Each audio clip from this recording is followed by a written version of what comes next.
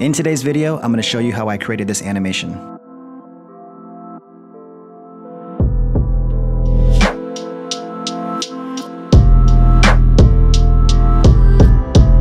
So the first thing that we're going to do is import our footage. And then once we have our footage in the timeline, we're going to select, right click, and we're going to go to track and stabilize and track camera.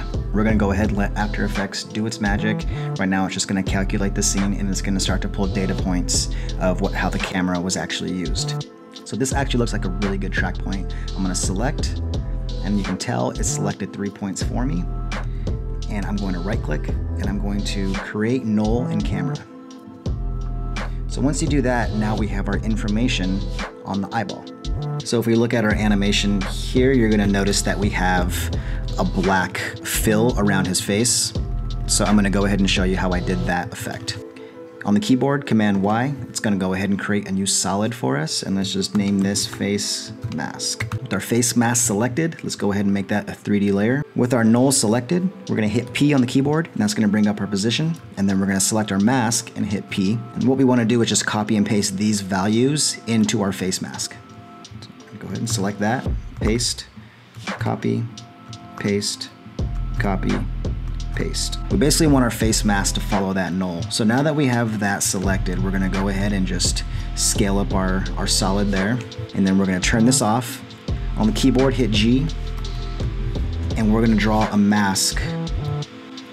Let's go over here so that bar is not in the way in the foreground here. So if we draw a mask,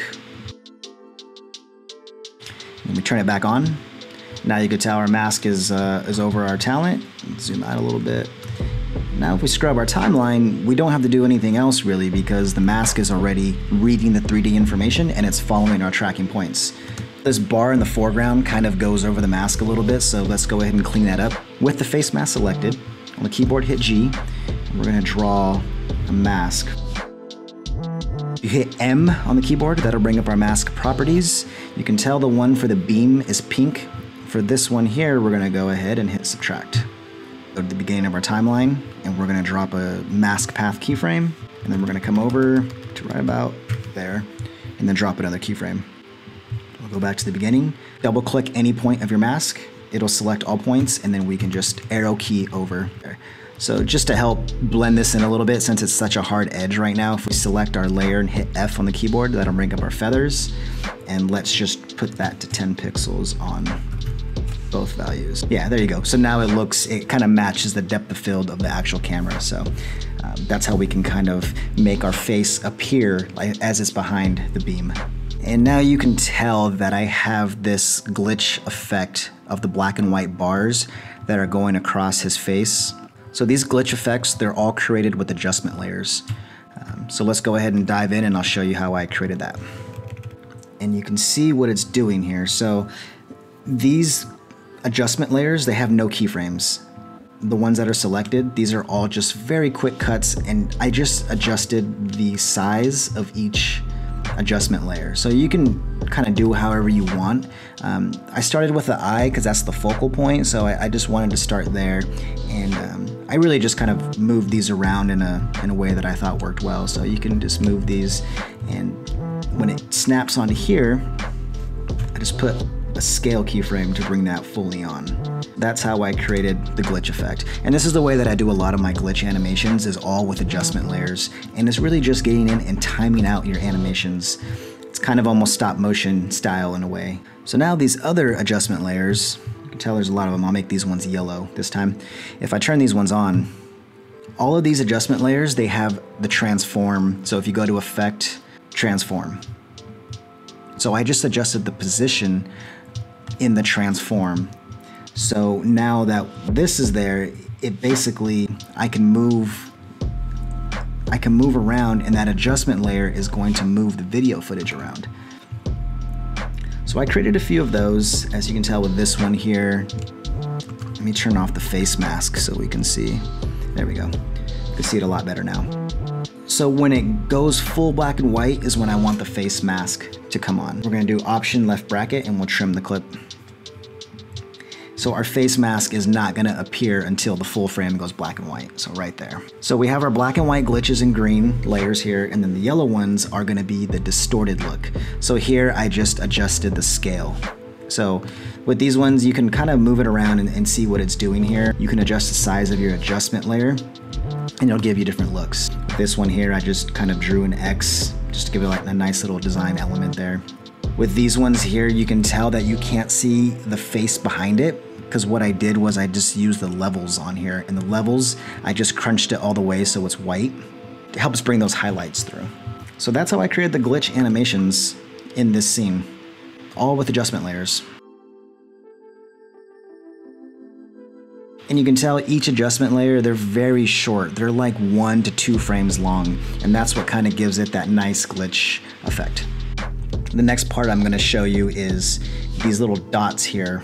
You can see how these dots in the center are just kind of animating around.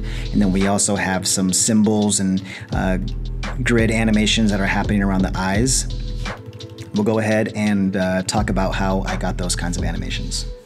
I purchased this pack from AE Scripts. It's called Data Damage Animated Typeface. Gives you pre-generated animation typefaces and symbols and all that. It's a really cool pack, and I used a lot of this look for the animation.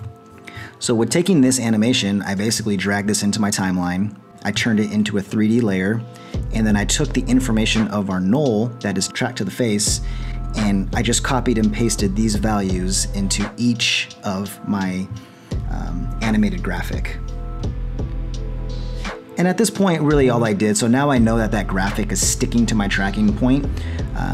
It was just a matter of duplicating that a lot of times and just replacing it, messing around with the scale and making it kind of dynamic. You know, you can tell how I have the glitch effect overlaying this so it affects the graphics as well. So you can see these graphics here way in the foreground. What I did was just put those further in Z space, and then I turned on the depth of field on my camera. So with this one selected here, so if I bring it closer, it's gonna start to become in focus. So like right about there is in focus. So all I did was just grab that layer and bring it further out. And it's actually cool when you do this kind of effect with the camera moving, and it creates the depth of the shot. So that was some of the techniques that I used to generate that. And then you're also going to notice that there's some little design elements that I animated with shape layers. So if I just solo these are just small little dots. These are just all added little pieces to see what that looks like there.